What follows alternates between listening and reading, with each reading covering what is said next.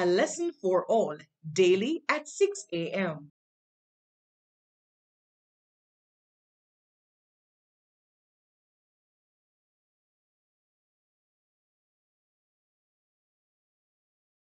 Hello and good morning, everyone.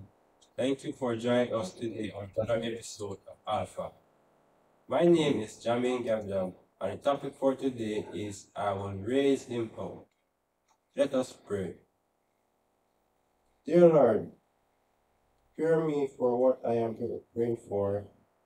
I have confessed that you hear all my prayers. Thank you, God, for all the blessings that are coming my way. In your name I pray. Amen. John 6, verse 1 to 15 reminds us that Jesus fed a large crowd with only 5 loaves of bread and 2 fish. And after this miracle, the crowd wanted to make Jesus their king. To escape the crowd, Jesus sailed with his disciples to the other side of the Sea of Galilee.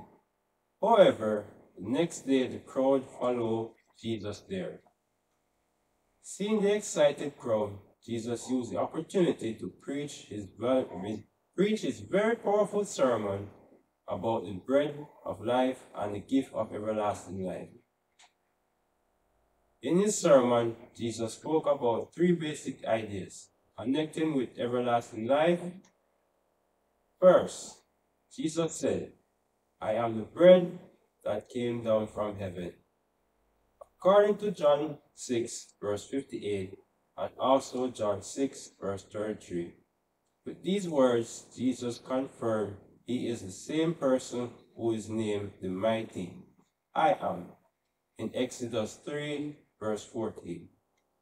Second, Jesus explained that everlasting life comes from him.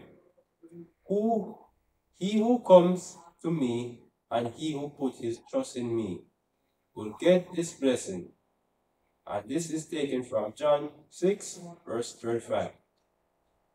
Finally, Jesus connected the gift of everlasting life within the final resurrection of God's people.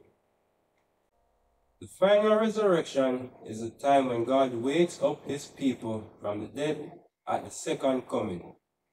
And Jesus gives the promise that I will raise them up on the last day. Jesus also gave us a surprising promise in John 6, verse 47. I tell you the truth. The person who believes in me will live forever. This promise shows that we already have the gift of everlasting life. Does this mean that the believer will never die? Of course not. Why? Because the word raise them up shows us the people who come back to life after they die. We must remember that without Jesus, we don't have access to everlasting life. And when we accept Jesus as our Lord and Savior, we still continue to live as humans, who will sleep when we die. But at the second coming, Jesus will resurrect or wake us up from death. Then he will give us the gift of everlasting life. Jesus promised this gift to us not because we have spirit that never died, but because we have faith in his mercy. And that, my friends, is a lesson for all.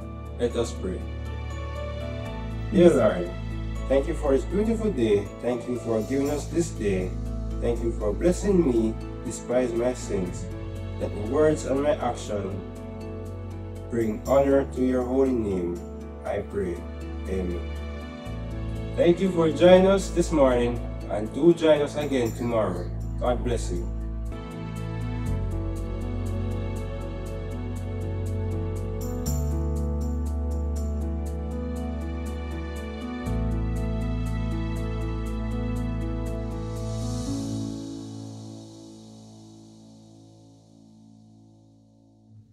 A lesson for all, daily at 6 a.m.